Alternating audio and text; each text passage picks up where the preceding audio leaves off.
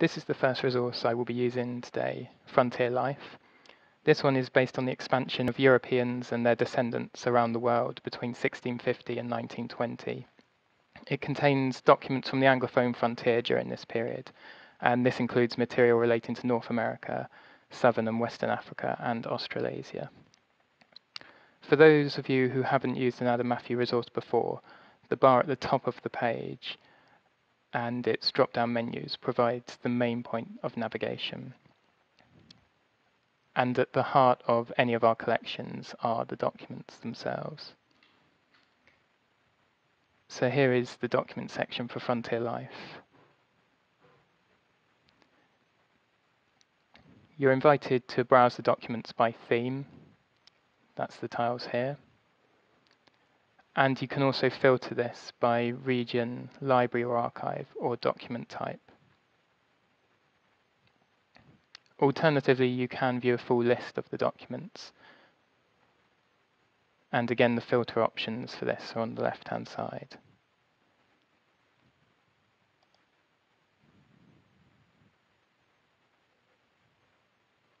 So if we choose to filter by a region, such as Australia,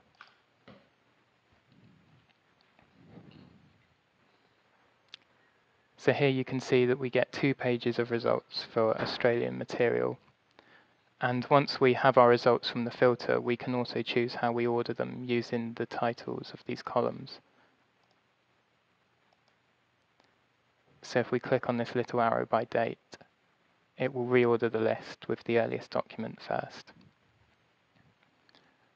which is this one, Instructions to Arthur Phillip.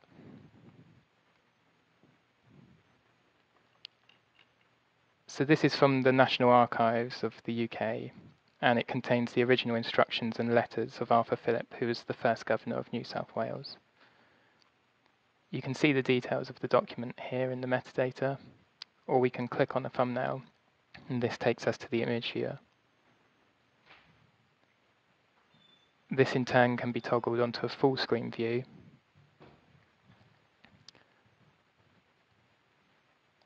or off again, and you can browse through the images. Or alternatively, you can click on thumbnails to see the full selection of images from the document.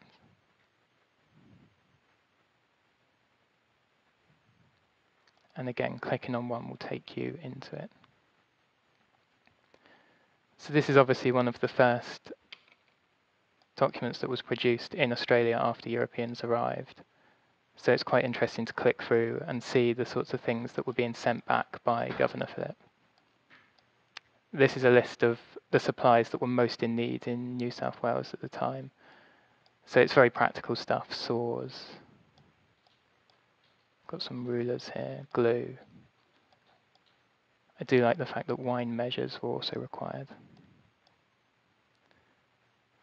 Now if we go back to the document details page, you'll see that the metadata we've collected contains information on the document and its contents.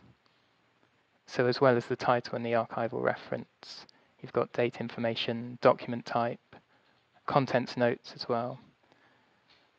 But also this region, the subject keywords, places, people, themes. Now these ones that are underlined, we can click on one of these and it will take you to a list of documents that have been tagged with that person or place or keyword.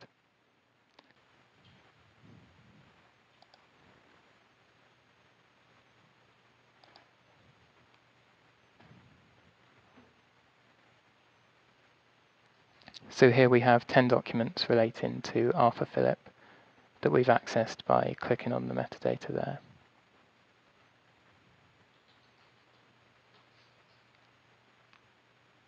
So this means that every document has plenty of information to describe it, and all of this can be searched. So if we look at this list, there's obviously a lot of correspondence that Arthur Phillip wrote to and from Port Jackson, which became Sydney, and New South Wales as a whole. We can go into one of these letter collections. And again, the same principle applies. We can click on a thumbnail in order to see better what the document actually contains. go into full screen mode and have a read of this letter.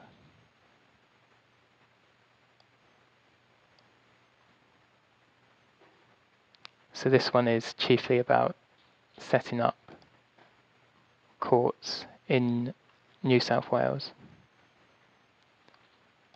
And of particular concern was whether military officers should be forced to serve on criminal courts in the colony. So there's documents like this that really show the start of Australia, how it was governed, what rules were in place, and what problems people came up against while they were there, what had to be sorted out by Arthur Phillip as governor.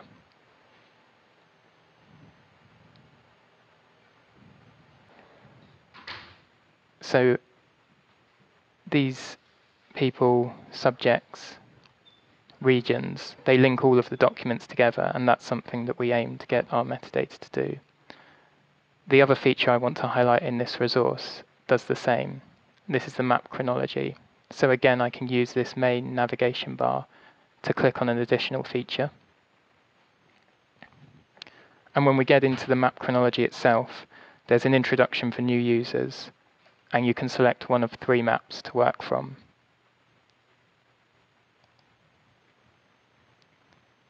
Make this full screen.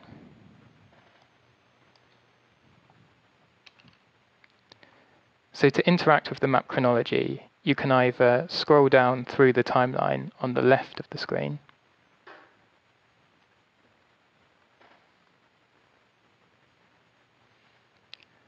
or you can go to the map and hover over one of these dots, and clicking on it will take you to an entry. And the entry on the left-hand side will give you some very basic information about that particular event. You'll notice that there are subject keywords for these as well, and they're highlighted. And just as with the documents, if you click on one of these, it will take you back into the resource, filtered by that subject keyword. Now these are related to that keyword from across the entire resource. So again, we can use our filter options on the left-hand side.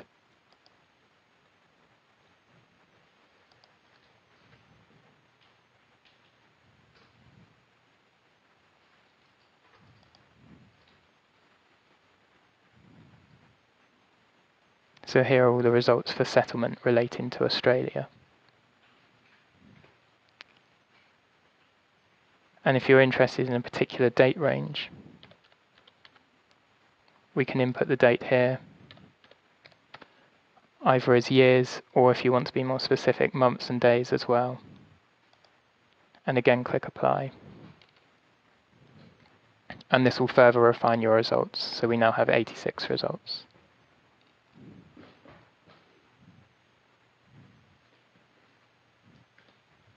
So these are documents that are related to New South Wales, Norfolk Island, Tasmania, South Australia, and Western Australia. So a real variety here.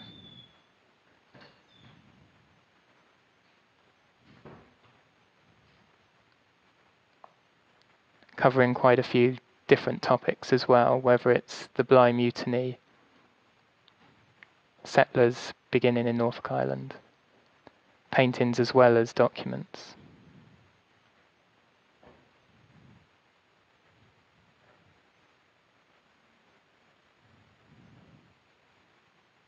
So on the map I was looking at the Swan River colony, and we can see here a document related to what later became Perth.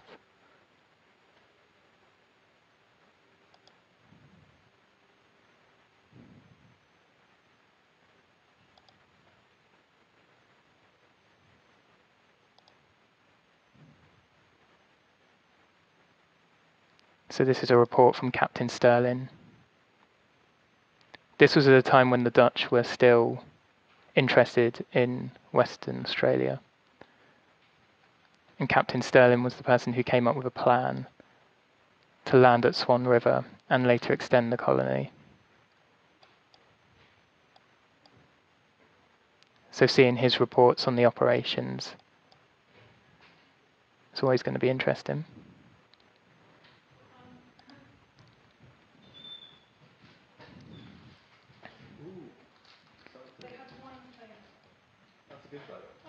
So we can go back to the document list and it will still be filtered as we did it before. The search will still be in place.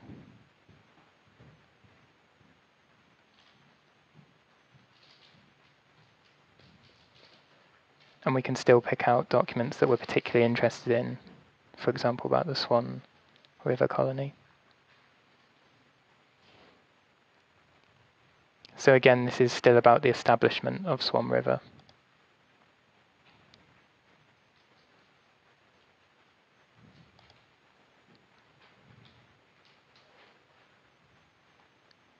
And the advantage of some of these documents, you can see it's a real variety between printed material, lists of material, letters that were written, reports that were written, and they've all been bound together, and that's how they're stored at the National Archives.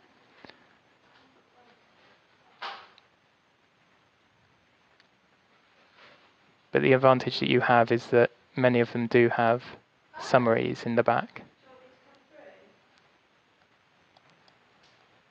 that will give a content list from what comes before. And it's these summaries that have formed the basis of our metadata collection. So it just helps you find the material that's of most use to you. Okay, so hopefully you can see that Frontier Life contains some fascinating material essential to understanding the European settlement of Australia.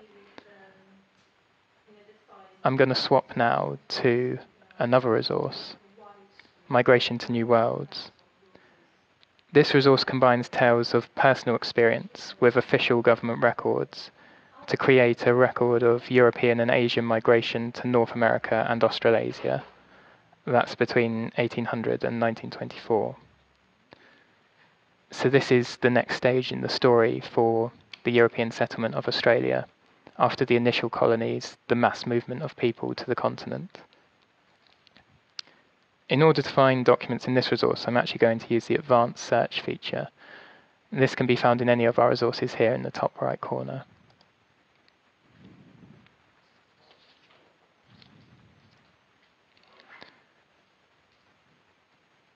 What you'll find here is that you can search by keywords anywhere. Now that will search all of our metadata, and for any printed documents, it will search the text of those as well, for whatever term you enter. But you can also limit your search to title, author, ships, port, country from, country to, or nationality. So you can be a bit more specific with your searching. There's also options to have a proximity value, so words within a certain number of words of each other. And the filters that you find on the document list can be applied here as well. So just as an example, we know we're interested in migration to Australia. And let's say, as an academic, I'm interested particularly in the period after the start of the gold rushes, but before the 1901 Immigration Restriction Act. I can enter my dates here to restrict my results. And there were lots of people taking voyages at the time, and not all of them went particularly well. So in my keywords anywhere, I'm going to be interested in compensation for what happened on board voyages. By using the asterisk at the end, what I'm doing there is asking the computer to look for compensation, compensates, compensates, lots of different combinations of that word.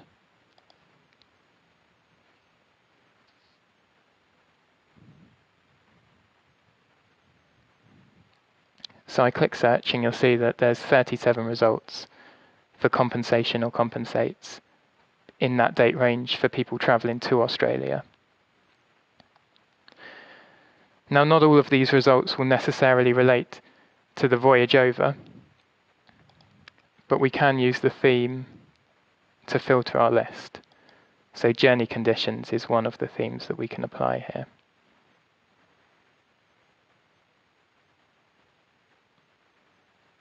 This limits our results to 12.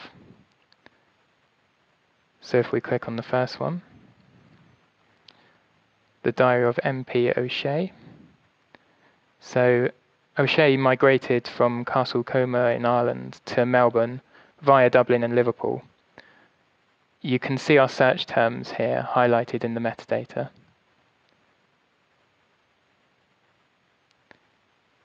And the description says that the diary continues beyond the end of the voyage to give details of his life in Melbourne and the outcome of his compensation claim. So diaries like this one contain so much information on the migrant experience, and unfortunately it was rarely an easy one. If you move through the images of the diary here, you can see that conditions on O'Shea's voyage were really poor. He describes illness, drunken passengers, a scarcity of provisions, as well as early struggles in the new colony. And it really does focus on shipboard conditions. So that includes poor, insufficient food, drunken assaults on female passengers, seasickness, summary justice. And he obviously fell out with the captain because it was the captain who he took to court afterwards in Melbourne in order to try and claim compensation. Now, there is a good selection of personal accounts like this, with letters and diaries recording migrant experiences on the journey to Australia and life there afterwards. And again, the best way to access them is through the advanced search. So if we make a note of our preferred destination, and in document type, so these are all the different types of document that have been digitized as part of migration to New Worlds. And you can see that one of them is personal account. So if we refine our search by that,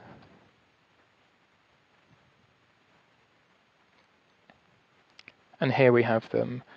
So these really do give the story of migrants, temporary travellers, people working on ships, their letters, their diaries, their photographs. It's a really good range of material.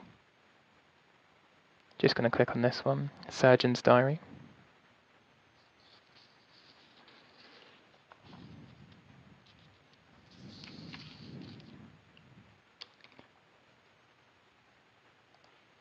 So as we go into this, you'll notice this bar on the right-hand side of the image. Now, where a document has chapters or sections in it, they'll be displayed here so that you can easily jump to the first page in that section or chapter. What's particularly useful about this journal is that it has a transcript attached at the back. So not only does this make it easier to read what comes before, but you can also go into this bar up here, choose a particular keyword that you're interested in, search for it, and it will return results in the document itself. So if you're interested in how passengers took their grog, you can have a look and find out that Miss McBain was sitting at the table taking hers when a lamp fell on her head, and she got badly bruised, but fortunately nothing seriously wrong, and we can see from the next entry that she's better. So that's the sort of thing that the surgeon had to deal with on the ship as he was travelling over.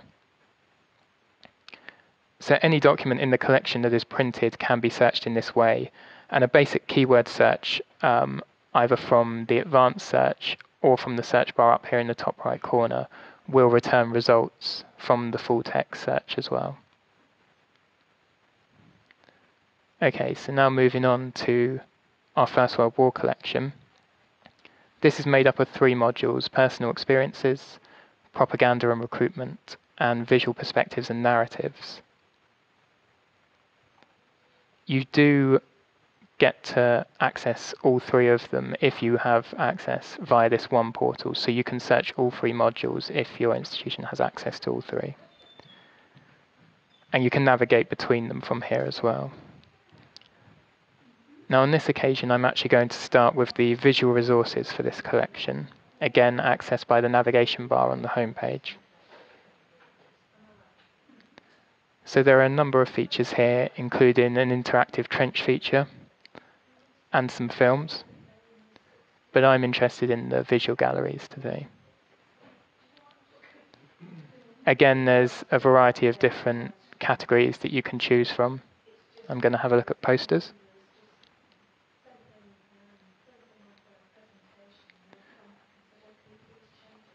So here are all the posters that we have as part of the First World War collection. They include a lot that were related to recruitment of troops, and there are several from Australia as well. In fact, some of the most striking ones come from Australia. Just wait for this one to load up. This was actually used in Australia's final recruitment campaign, and you can see how it emphasises the threat of German military. Now on the right hand side of the screen you'll notice there's this drop down again, and this gives you metadata information for the image.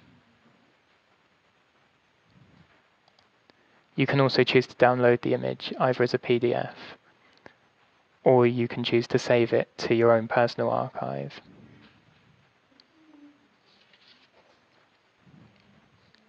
Now if you wanted to compare this to other recruitment posters, you can filter the list to include only material of this type. So if we go back to the list and scroll back up to the top, you'll see that we've got the theme filter here.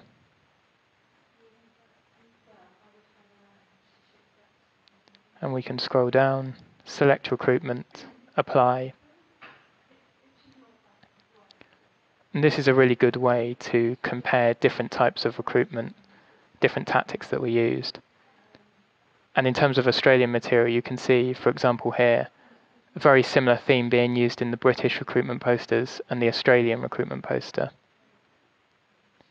Of course, you might be interested specifically in Australian First World War poster content, in which case you could use the advanced search, just as we did for Migration to New Worlds. So if we now go to the documents, now the filter options for the documents on this resource are at the top of the page rather than the left, but they work in exactly the same way as we saw for Frontier Life. Let's say I'm interested in a particular theatre of war. We know that Gallipoli was very important to Australian and New Zealand troops. So I can filter by that, and I can see the different documents that relate to Gallipoli in the resource. Again, the variety is very impressive. There's diaries, there's letters, there's photographs, posters, reports, trench literature as well, magazines produced by the troops.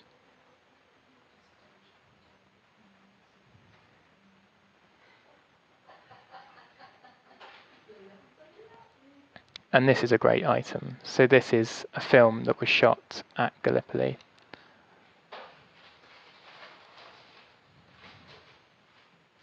So I'm just going to load this up and let this play for a bit. Skip some of the introduction.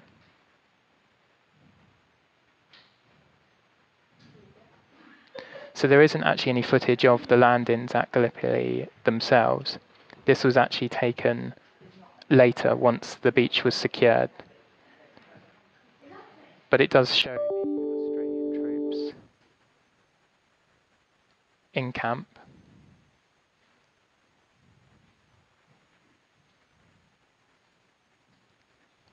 You can see them walking around and preparing food. And the intertitles give information about where this was shot and the information that it shows.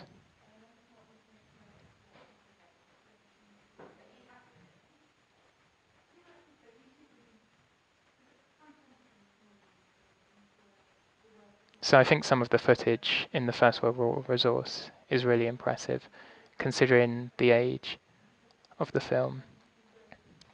Metadata down the right-hand side for the films. And you'll notice that I click to view that in a high-resolution player. So another way to explore the documents is through our popular searches list. This is on the top right corner of the screen next to the advanced search. So here you have keywords, not just in English, but in French, German, Italian, and Spanish as well. And these are the most popular searches and the keywords that come up most often within the resource based on our metadata. The same applies with countries, places, names, battles, and theatres of war. You'll see that Australians is one of the keywords that comes up quite a lot.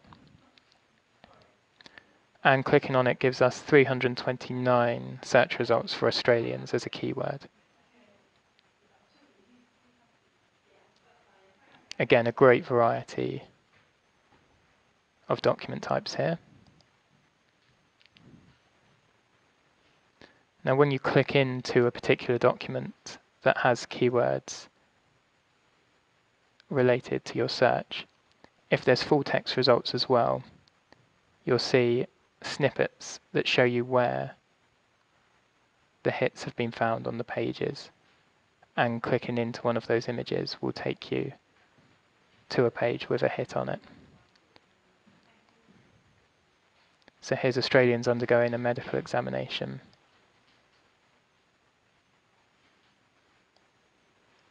And you can see our search term highlighted in the page itself.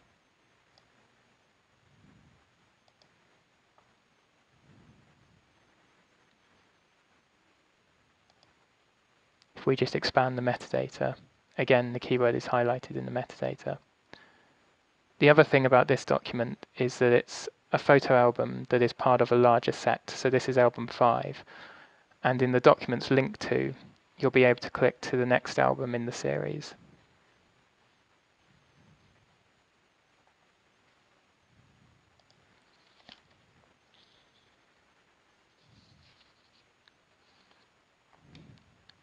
And again, here we have a series of photos that relate to the Australian troops. And these photo albums run through the entire war. This one is actually one of the later ones. So if I just use this page jump to go to a specific image, many of these photos are actually from 1919. And this one is the Dominion troops parade through London. So the full span of the war is covered and Australian involvement in it.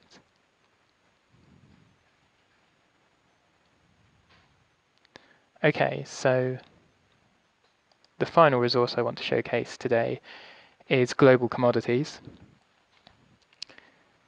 So it's a resource that uses manuscript, printed and visual primary sources to aid the study of global trade and exchange.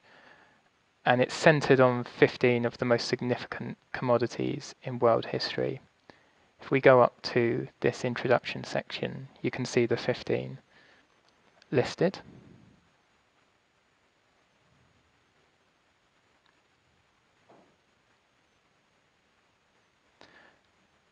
Most of the regions of the world are represented in this collection, but as before, you can filter by one that is of interest to you. So if I choose Australasia as my region, click Apply. And here we have a page of results that are related to Australia.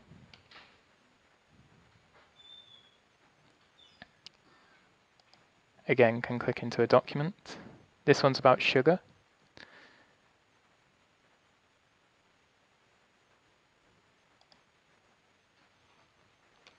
So this one lists sugar refineries and consumption in Australia and Fiji between 1954 and 1963.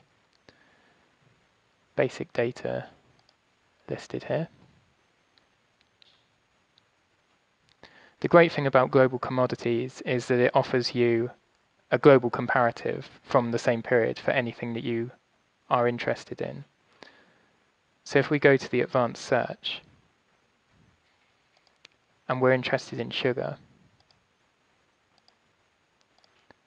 we can then apply a date range that is related to the document we've just seen. So look for documents from the 1950s and 1960s.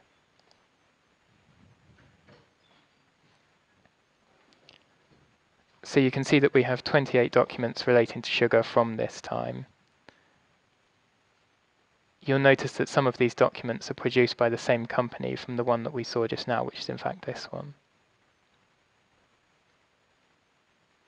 So this offers you a worldwide comparison for the material that is directly related to Australia.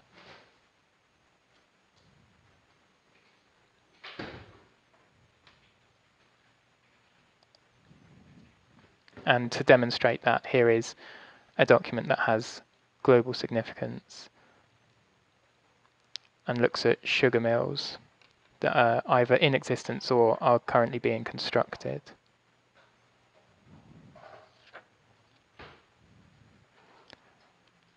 Now, obviously, a lot of these documents are data heavy. So the other thing that I wanted to showcase from this resource is one of the data tools. So you'll see that there's a few different data tools that are available in here, but the one that I wish to highlight is the price data visualizations. So when you first click in, we'll just expand this, you get an introductory pane that tells you about this tool, how to use it, and the data on which it is based.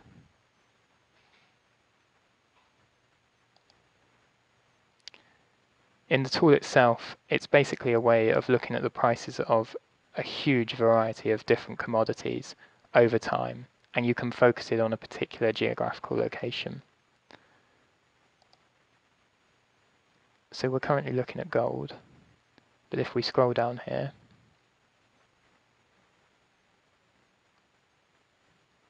we were looking at documents related to sugar before. So we can add sugar in, remove gold.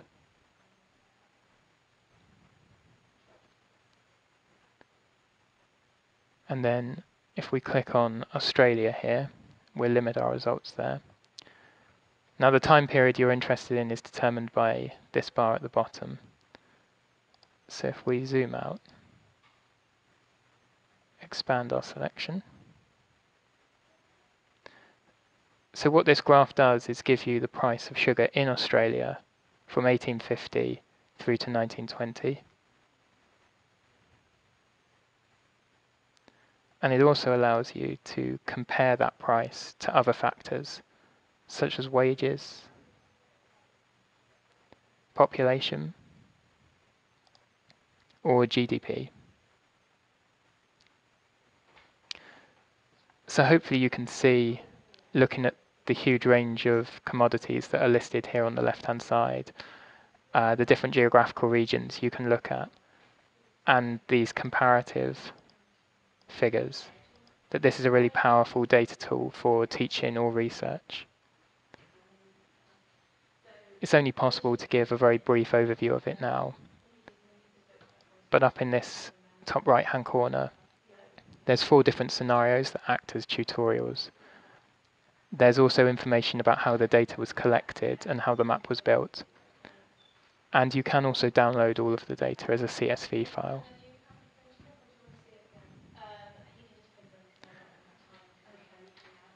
So that's a little taster of some of the primary sources and additional resources relating to Australia that are available in Adam Matthew collections.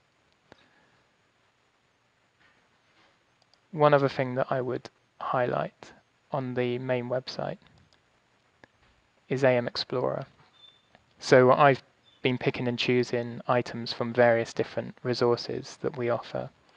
But using AM Explorer, you're able to search across all of our collections, and it will allow you to find results in any resource that your institution has access to. So just a very quick example here.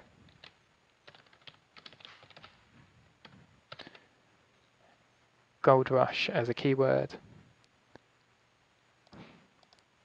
We know we're interested in Australia, and I'm going to use the date range that I used before when we were looking at migration.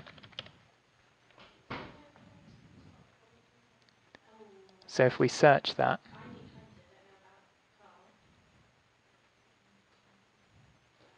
It gives you a full list of the Adam Matthew products down the right-hand side of the screen.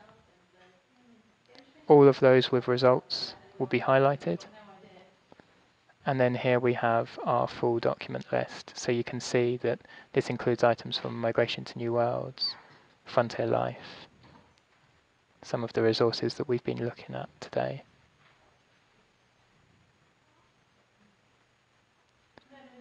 And if you click into one of these documents, you'll get a little panel that gives you the very basic metadata, and you have the option to then click in and view the document in its original resource. So as you can see from that, there's obviously a lot more still to discover on Australia in Adam Matthew resources, and I'd encourage you to start searching the collections to which you have access, or to request a trial. You can do that from the website. So here's the main homepage. Click on Trials. And you can click here to select any collections that you're interested in trialing. If you have any questions, you can also contact us using the email address or the form on our website, which is up here on the contact page. Thank you very much for your time today.